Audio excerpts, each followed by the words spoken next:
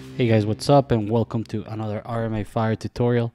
Today, I'd like to talk about how to create this, which is like a really beautiful sort of like quote unquote museum type gallery, rock photoreal looking morph. Um, and we're gonna look into how to set up the simulation, how to set up the render, and take it through finish. All right, so let's go ahead and jump straight into Houdini and we'll start talking about this. All right, guys, so I've got this set up already built out, but I'm gonna rebuild it with you all. I was just testing to see, like, to just make sure that what I'm gonna talk about makes sense. So you want to drop down a geometry node, and on the geometry node we're gonna start with a simple rock, and I'm gonna provide this asset for you guys on the assets folder here. It's just a nature rock that I downloaded from Bridge Megascans. So just be worried, like, this is not a commercial asset. This is basically just to show you guys how this is gonna work out. So if you drop down a file node and you hit here, you navigate into the assets, and then you want to pick lot 0. And then I like to drop a UV quick shade afterwards so that I can just like load the alembic, the albedo, which is just the diffuse pass for what the texture looks like. That way I can just double check that it's working properly. Then you want to drop down a torus and a camera. The camera is just straight up view. If you visualize it here, I have it like a height of 12 with these rotations on it, and then on my viewport I just left it to the default. So nothing fancy, nothing changed here. It's just that camera. And then you want to drop down a torus with this size. If you want to do it the same way as I did, but it really doesn't matter. You can just drop down a torus, control the size, and the radius is going to control like how big you want this part to be, the radius. But the radius basically controls the points that we're gonna scatter inside of it. So if we make the radius bigger, we're just gonna have more rocks. And then on the points from volume, the point separation controls, how many points we have there. So if we make this 0.5, then there's going to be less rocks. 0.2 gives you this amount. If we connect this into this copy to points, you will notice that all of the rocks are basically the same. So it's pretty uniform. And, instead of using lot 0, I'm just going to do for lot 4, which is like lower resolution, and it's just going to load a little quicker. So then you want to drop down an attribute randomize and name the attribute p-scale. Very simple. Just drop down an attribute randomize, and the attribute name, we want to make it the p-scale. And you will notice that now we have random rocks from a value of 0 to a 1. And then I'm going to do an attribute randomize again. And this is going to be this one right here, which is our rotation. So we name this rock and we make our dimensions 4. Now they're fully randomized rocks. Then here, I'm randomizing the color. So we drop down a color node and we just say, okay, I want this color to be random. Boom, now we get random rocks. Random color on each of the rocks. And then I'm going to drop down this attribute VOP, and I will show you guys that I'm basically just doing a ramp of the color and outputting that to the color. So that said, we can basically delete all of the nodes that I had in here for the demonstration, and these are the ones that we just created. So we'll do an attribute VOP, we'll connect it here, and we'll do a ramp. And on this ramp, we want to collect the color here and here, and now we have a grayscale value color. And I like to turn off the UV quick shade now so that I can really see my gradient color propagated around the rocks. Then you want to drop down and assemble. So the assemble is going to create packed primitives. So we're just packing them, but making each of them a single primitive so that we can drive this through our rigid body simulation. And then you want to hit this and say, I want the CD color, the color attribute, the CD attribute, the color attribute to be transferred onto our packed primitives. Now, in this attribute VOP, I'm just doing a CD and calling that attribute XD. What does that mean?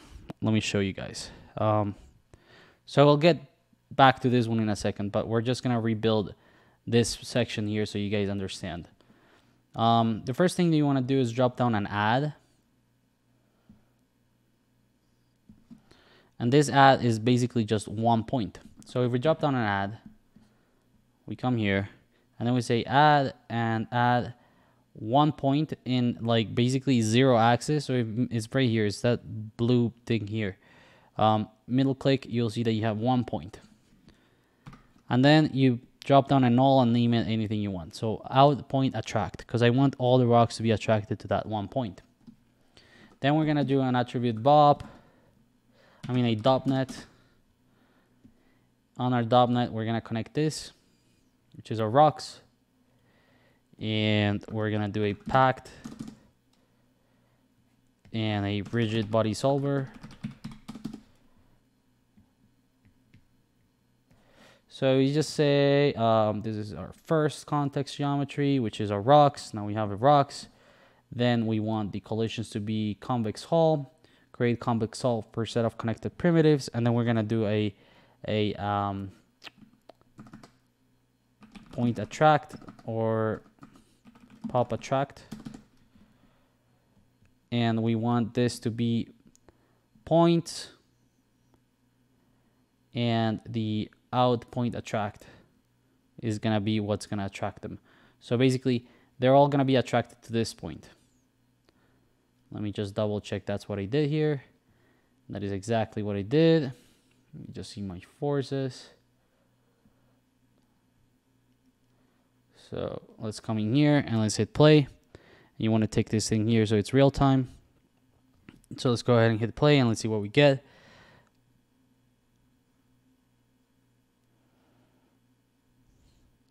Cool. So now we have this, all of these rocks that are gonna go straight into the middle, and they're all gonna collide with each other and look all badass and stuff. However, like they're super uniform, right? So I want to get a little bit of variation into what I'm seeing there. So in order to get that working, that's what the attribute VOP here is doing. So if we do an attribute VOP, very simple, just coming here, and now we have random color. So we just want to do bind export and export the color as a different attribute. So XD. XD is basically going to drive a drag based on the color of all of our rocks, based on the black and white values. So we do a pop drag, and then we want to do a vex expression, and we want to say air resist. And the reason why I know it's called air resist is because air resistance here is what I want to tweak. And if you leave your mouse there, it's going to say parameter air resist. So that's the name of that attribute. And that's the parameter that I want to tweak. So if I say air resist is equal to fit01 rand at ptnum, so random between all the points, and 0 and 3. And then I'm going to multiply that by @xd, which is the attribute that we created. So it's going to give us random values per each of them, but then tweak that based on the color that we have on them. So now you'll see that some of the rocks have drag. Mainly the white ones have less drag. The black ones have a little more drag. And that's how you can start to get a little bit of variation. That's how I got my variation in there. I probably used a higher value, I bet. So let's just see what value I used here. So I used 0 to 11. So now let's just connect this here and remove everything that we just did so that we don't get confused with the test and the tutorial. So we do 0 to 11.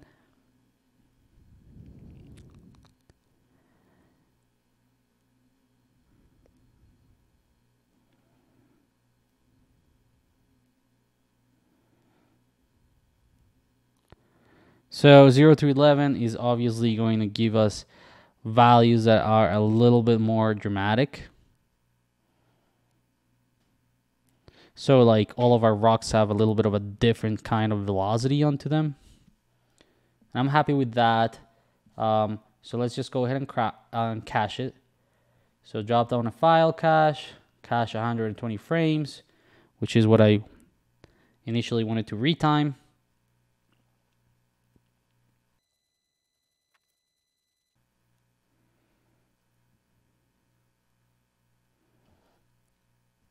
All right, so now that we have this cached, let's have a look at what we have. So now we have all these wonderful rocks doing their thing. And now I just want to do a time remap so that I'm basically grabbing 120 frames and the output is 120. I'm pre-zigzag and post-zigzag between them so that I can just have an infinite loop of like the torus to that shape and back. Let's see.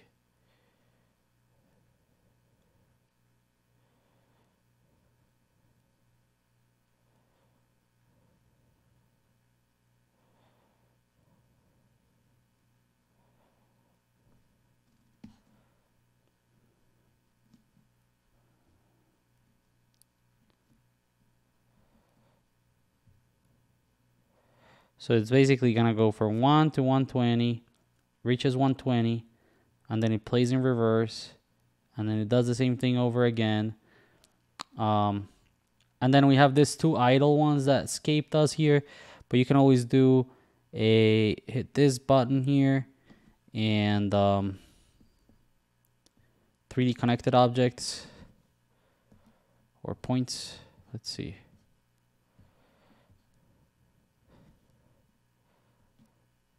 This one and this one. Just gonna blast those two.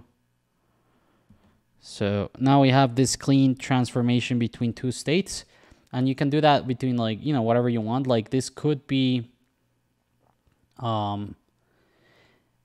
whatever shape you want instead of a torus, right? And it can go in whatever direction you want.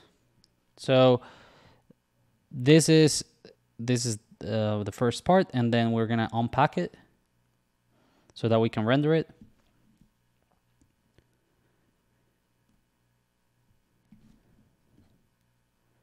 Then we're gonna do an attribute delete and delete the color. Let's see. All right, and then we're gonna do a UV quick shade to double check that our albedo pass is working. It is. And then you're gonna drop down a material. Go ahead and save your project, guys, so that you don't forget to like save it. And then we're gonna do an RS dome and pick whichever HDRI that you guys wanna try for this.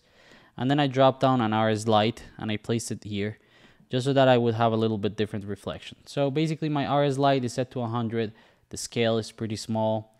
My dome default just an HDRI, and that's that.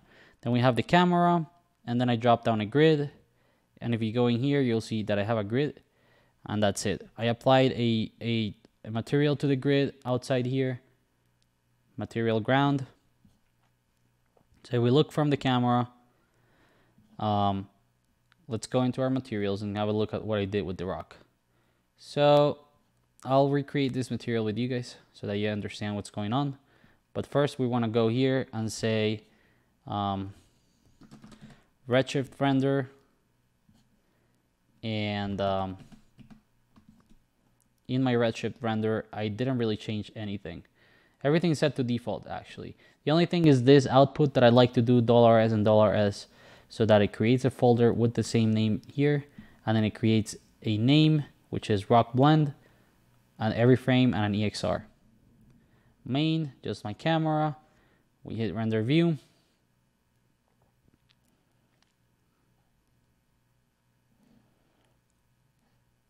Let's go into our material.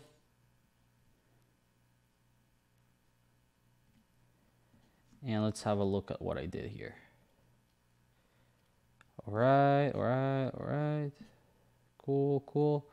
All right, so let me turn off the ground, and on the material, I'm gonna delete it and create a new one. So you wanna say redshift material and name it rocks, and then type redshift RS standard material and connect it here.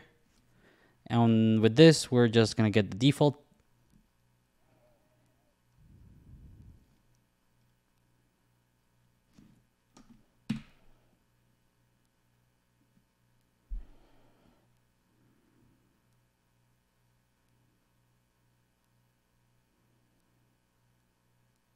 Okay, so basically just a simple default.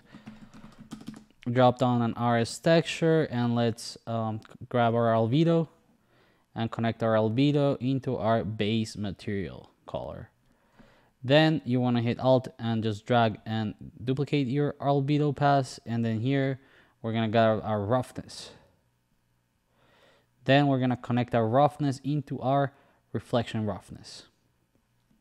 That's gonna make this non-reflective. Then after that, you're gonna duplicate it again and connect this to our displacement. And our displacement is gonna be connected to an RS bump. So you wanna connect this here and set your bump to 0.01 or whatever you want and connect it to the bump. Now we're gonna stop the render. We're gonna come into our base. We're gonna select it. We're gonna go to redshift, tessellation, and enable the tessellation. But you're gonna turn off the smoothing subdivision so that we can get sharp edges. Now let's come back here and let's do an RS color correct. And I'll show you guys what we're gonna do with the color correct in a second.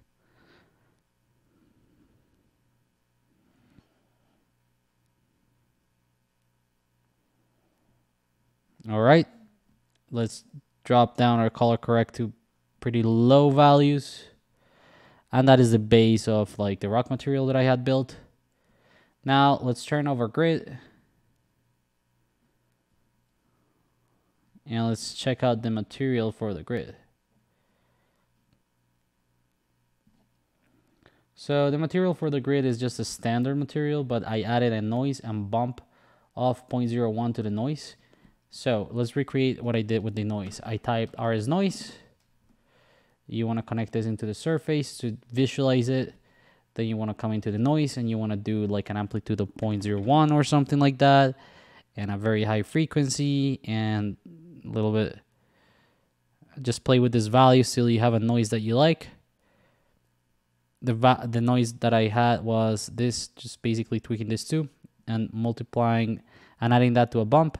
And then here, just changing the color. That simple. Now, right now, it feels like my rocks are a little bit too dark. So let me just increase the gamma on them, and something like that will do the trick. So let me just stop this. I hope you guys like this tutorial, and as always, guys, I will be back with more.